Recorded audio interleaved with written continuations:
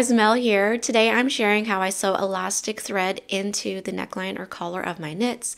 I'll be demonstrating my method with this sweater, which is the Haley Genser. There's no elastic right now. I've only worn it for a day, but as you can see, we look at the back of the neck, there is a gap there, some extra space.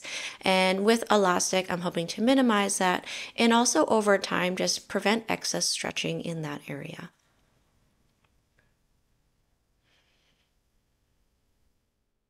I'll be using some transparent knitting elastic thread, but stick around to the end and I'll share an alternative and other ways that you can add elastic to your knits. Alright guys, time to do some sewing. I have already threaded my elastic thread onto my needle and I've pulled out about 50 centimeters or 20 inches worth of elastic and it's still connected to the spool. I'll trim that at the end. And I'll be sewing just a single strand into the neckline. So I like to start at the back, and I don't like going into the very top. So for this one, this is a 1x1 twisted rib collar finished with Italian bind off. So I don't usually prefer to go in the very top, and I like to go one row down from my Italian bind off. And I'll be inserting my needle under both legs of this twisted knit stitch. Some people like to sew just into a single leg of the stitch. I prefer both. And then I will skip the purl stitch and insert into both legs of the next knit stitch. And keep repeating that all the way around. And that's really all there is to it. So I'm going to go through and finish up sewing into these knit stitches, and I'll show you guys how I secure the ends. When you're going around, try not to worry about whether you have the right tension or not. That is something that can be adjusted after going all the way around.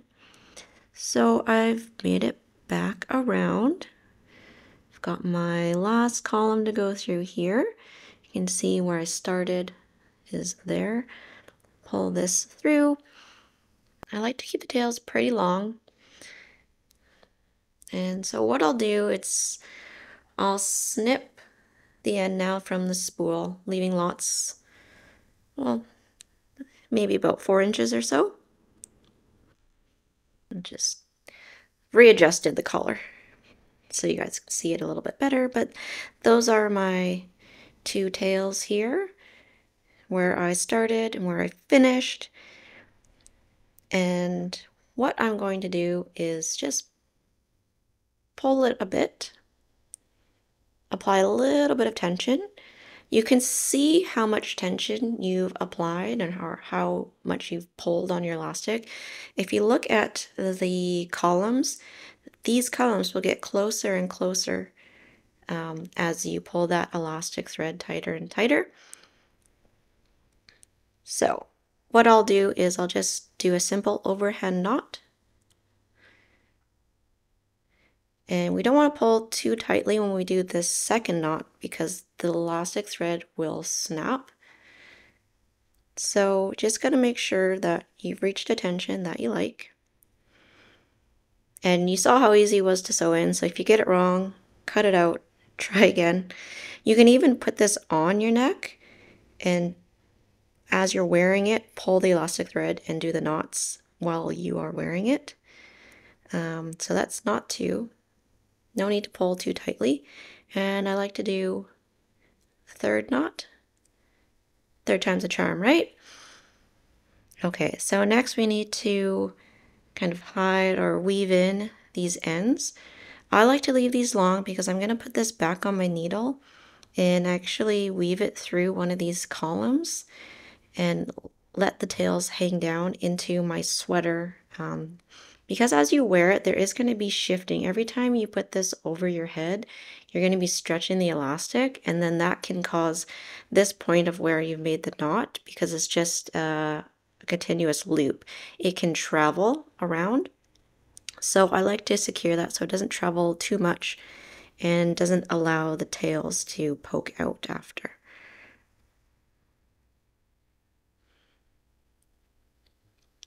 So I'll just run it through the column down into the base of the neckline.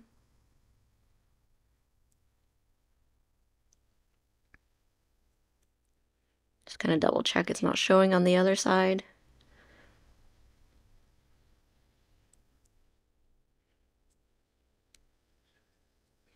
Okay, so pulled it through. I want to make sure I'm not causing extra tension this way though.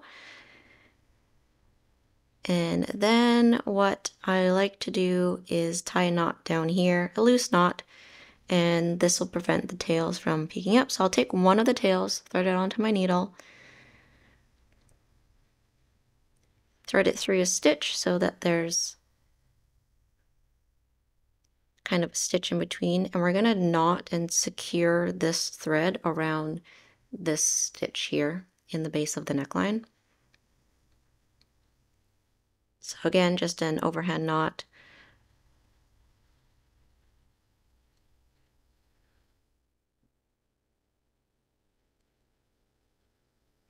And sure, three. We'll do 3 again. There we go. And we can snip it a bit.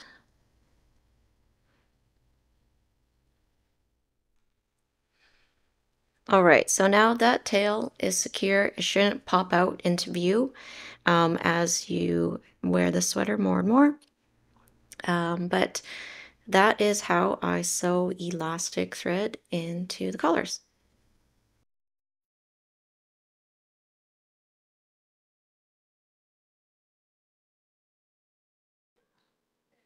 And here's how the collar looks with elastic sewn in. You can see I can tug on the collar and the elastic pulls it back into shape. If you find that the collar is still not in a shape that you like, I recommend adding more elastic, a second or even a third line in a row below your first one. All right, as mentioned, some more information about elastic thread.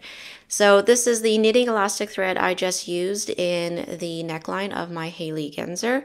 The nice thing about this one is that this one is specifically made for knits, and this is made to hold with a strand of yarn, your yarn, and knit it directly into your project. So this one, I'll read from the packaging here. I just have the brand is called Unique. It's 100% lycra. And features of this from the label here is knits to same dimensions, elasticity consistent after washing and wearing, does not create excess bulk. And it says to knit, apply slight tension to elastic when knitting with yarn or wool. Used to tighten cuffs, collars, or waistbands. And it also has an extra note here for ready-made sweaters and knits. This one says it recommends to backstitch on the wrong side of garment ribbing. I did not do a backstitch. I just sewed through every other stitch for my neckline. But that could give you a little bit more elasticity or strength if you need it. But it did mention that you can knit this directly into your garments, and that is what I did with my Friday tee. I just did this as an experiment because after reading the package, I thought, oh, why not give it a try? So I held it for 3 rounds in the neckline here. This is a neckline that you start with the collar and it is folded over. And you can't see where I've put it, but there is this purl round. And so the elastic is knit into the rounds before the purl round itself and after. So there's 3 rounds where I held the elastic in. And I found, well, I've never used it before, but it seemed to do a good job. After washing and blocking, the neckline didn't flare out. It kind of stayed in the right position. So that was definitely a good little experiment and something I may try again.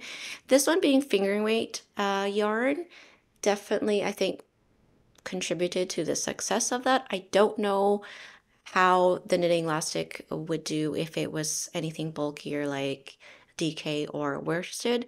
Another way I've used knitting elastic is to prevent bagging out or sagging elbows. So this one, I used the knitting elastic in the arms of my BLS sweater. I found after wearing there was all this extra fabric hanging out in the elbows, and it just didn't really look great with the overall aesthetic, the overall look of this particular knit. I didn't like that. So what I did was there are 4 rounds of elastic thread sewn in, 2 slightly above the elbow and 2 slightly below. And you really can't see it because there is some fluffy mohair in here as well. But use the same method as the collar, kind of picked up every other stitch and sewed it directly into the arms. Another way I've used elastic thread is in the neckline of my Elizabeth blouse. So an issue that can happen with this type of collar is that you get the collar kind of splaying out a lot when you're wearing it, and I didn't want that for this one. So what I did was insert elastic thread all around the inside of the collar, starting from this end to this end. And so there's just a single strand of elastic thread anchored by a knot on either end. And what that does is keeps or prevents my collar from splaying out. So in case anyone has thought, wow, her collar sits really nicely, it's because I've got elastic thread in there to help it out. And you can see I could just hold it like this and it stays put. If you can't find the transparent knitting elastic thread, then my recommendation would be to find shirring elastic. This is something you can find in most fabric and sewing stores. And this is the type of thread that you're going to actually put in a bobbin in a sewing machine, and it's used to gather fabric. I have here just from my local fabric store, this brand here. So the downside about using shirring elastic is that it's not transparent. It does come in white and black, maybe other colors, I'm not quite sure.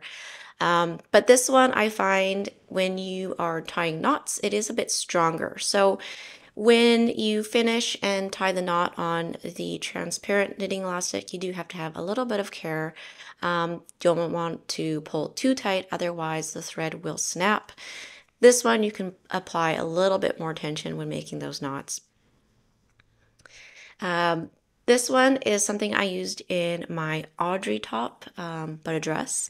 And this is the elastic that I have thread through the I-cord straps and around into the underarm.